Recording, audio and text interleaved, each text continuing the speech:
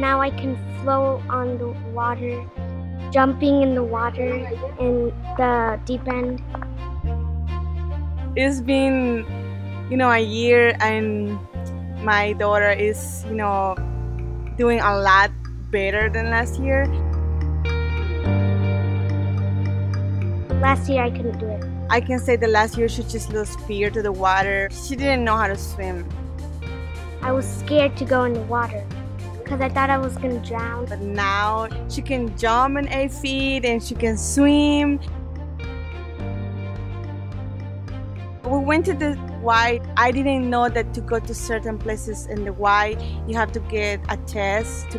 You have to know how to swim really good. They asked her to swim and all the way in the pool, and it's bigger than this pool, and she passed the test. She even didn't know she was capable to do all that. I wasn't scared, I was excited.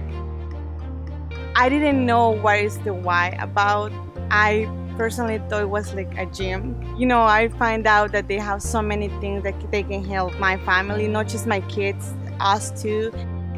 Joshua, he is 4 years old. He doesn't know how to swim right now, but I hope he can be like Rachel because she doesn't have fear anymore. So I hope one day he's gonna learn how to swim good too.